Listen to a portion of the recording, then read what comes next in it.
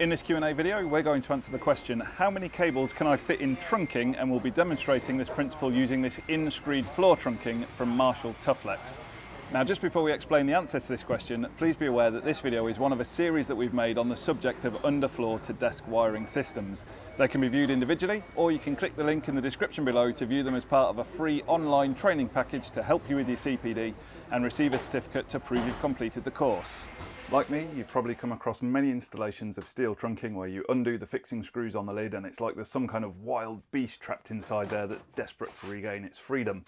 Overfilling trunking with cables in this way can cause cables to get damaged when the lid gets installed and lead to overheating of the conductors. That's a bad enough situation where you've got trunking mounted on the wall that's fairly accessible, but this in-screed trunking from Marshall Toughlex is designed to be installed and buried in the floor, meaning you really don't want to find that you've overfilled it with cables. So how do we work out how full our trunking will be before we ever start to install cables into it?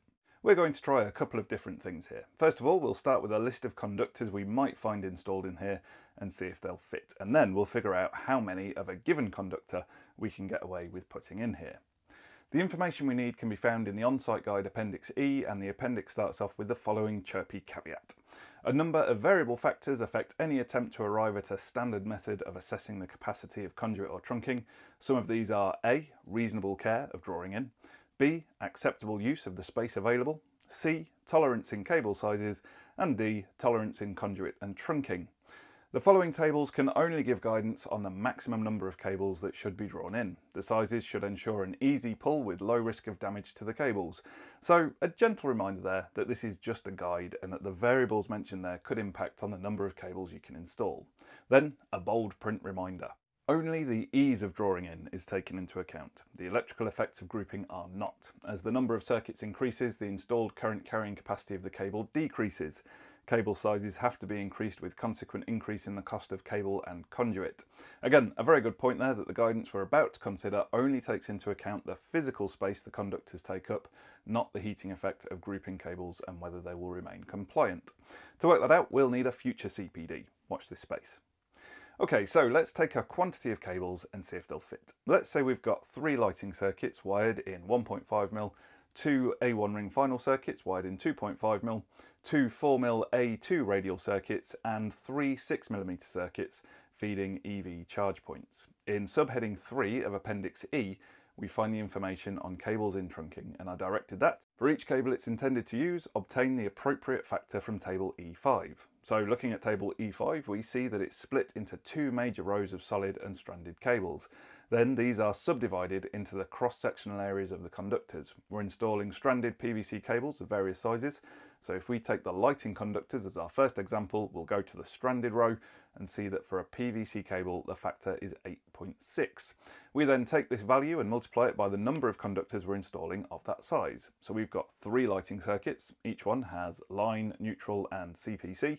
So 3 conductors per circuit. 9 conductors in total, multiplied by our cable factor of 8.6 gives us 77.4.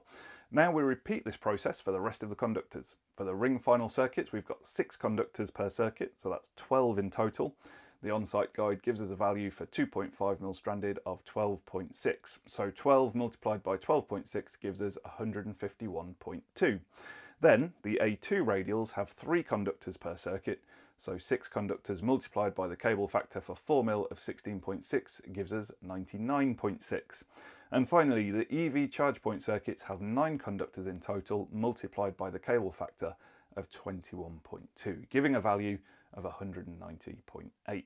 Now we've got those figures, we follow the next step in the on-site guide, where we're told, add the cable factors together and compare the total with the factors for trunking given in table E6. So all the cable factors added together gives us 519. We now need to find the specific trunking that we're using in table E6.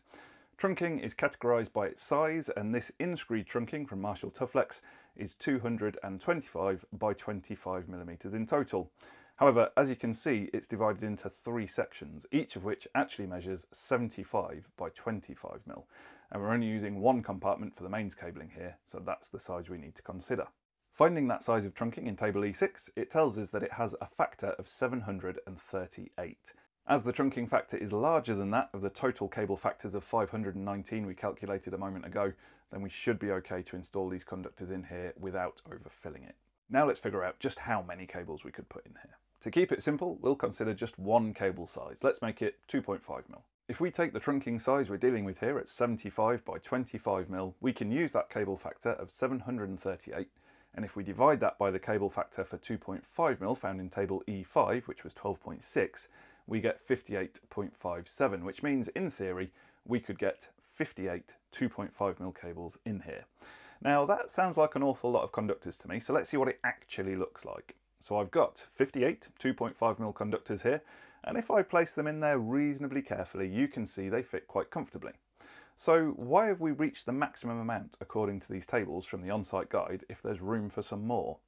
Well, it all boils down to the note at the bottom of the table that tells us these figures have been calculated using a space factor of 45%. In other words, the cables shouldn't take up more than 45% of the space inside the trunking. This allows for the fact that the cables won't nestle together beautifully in there, but rather will twist and bend a bit, leading to them taking up more space. And it also prevents the issues we spoke about at the start of the video where we're struggling to get the lid on, and helps to reduce the chances of damaging the conductors. So there we go, that's how to calculate the number of conductors we can install in trunking. To find out where the sockets we connect to these underfloor systems are best positioned, check out this video right here, or click the link in the description below to watch it as part of our free online training package to help you with your CPD and receive a certificate as well. All that remains in this video is to say thank you very much for watching.